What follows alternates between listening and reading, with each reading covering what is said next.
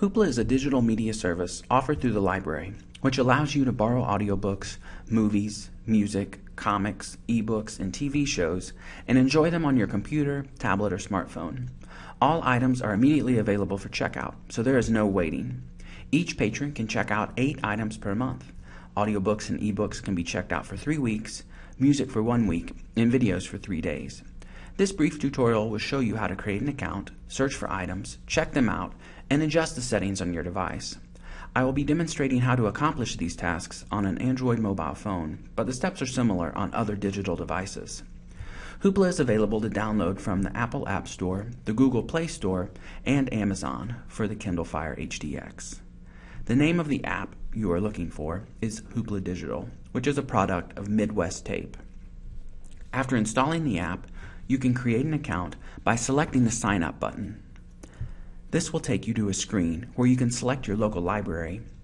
The one you want is the Springfield-Greene County Library, which should be the first one on the list.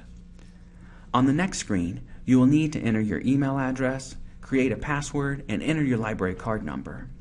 Your email address and password are what you will use to log into Hoopla, so you will want to make sure that you remember these items.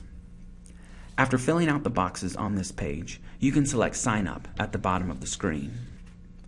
This will bring you to the next screen, which offers congratulations for creating an account and indicates that you can borrow up to 8 titles from Hoopla each month. You can select Done to move to the next screen.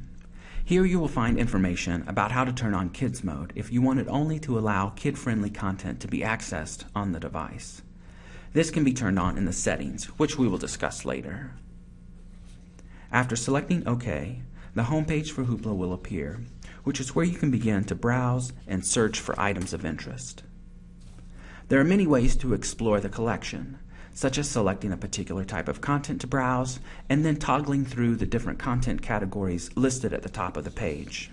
You can also search for a book by selecting the magnifying glass at the top of the home page, and then entering a title, author, or key terms in the search box. On the results screen, you can select the filter at the bottom of the page to limit your results. Once you find an item that you want, you can select the image to pull up more information about the title. To borrow the item, select the Borrow button at the bottom of the page. This will bring up a screen giving you the option to play or download the content.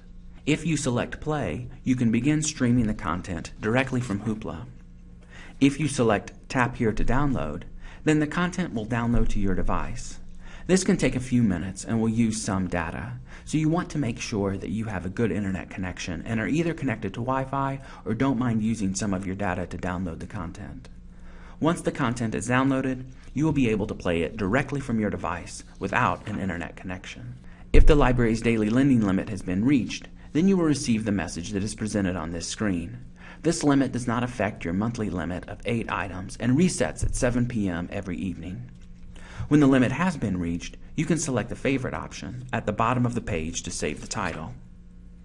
From the home page of Hoopla, you can access your favorites by selecting the Favorite tab in the top right corner of the screen.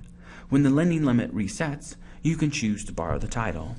If you wanted to change any of your settings, you can do this by selecting the 3 dots in the top right corner of the page and choosing Settings.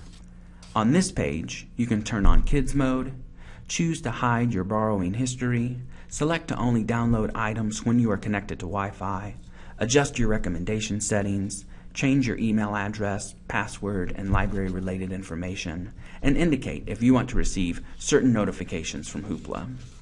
If you have any questions or need further assistance with Hoopla, you can always contact the staff at the Springfield-Greene County Library District, who will be more than happy to assist you.